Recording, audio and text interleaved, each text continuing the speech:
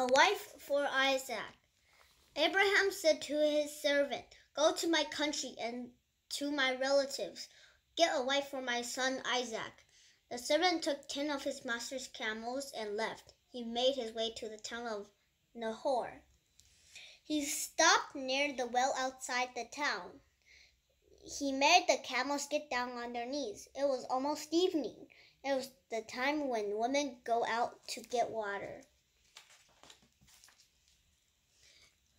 Then the servant prayed, "Lord, give me success today. I will speak to a young woman. I'll say, 'Please lower your jar so I can have a drink.' Suppose she says, 'Have a drink of water.' I'll get some for your camels too. Then let her be the one you have chosen for Isaac." Before he finished praying, Rebekah came out. She had a jar on her shoulder. She was very beautiful. The servant hurried to meet her. He said, "Please give me a little water from your jar." After she had given him a drink, she said, "I'll get water for your camels too."